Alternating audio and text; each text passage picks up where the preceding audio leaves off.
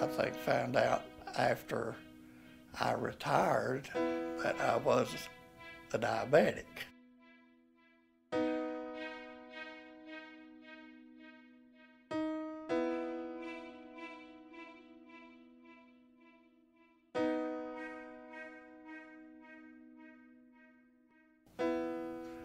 You don't take care of yourself, it will come, you know.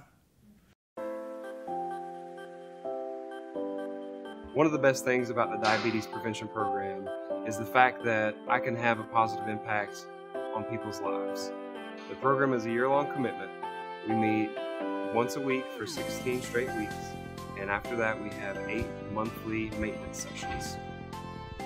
Changing the way that they eat and their daily exercise is huge, and it makes a bigger difference than a lot of people realize. So if I can change them and how their perspective, how they see it, how they view it, in a positive manner, that is a success.